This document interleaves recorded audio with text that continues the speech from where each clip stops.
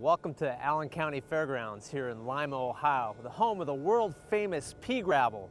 It gets its name from the size of little tiny rocks that they put on these trotter racetracks here in the state of Ohio.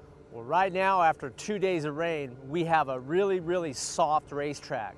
But our best friend today is that little orange ball up in the sky. It's going to do its best to dry this surface out, but once we get riding here, these guys are going to have the most fun they've had all year long.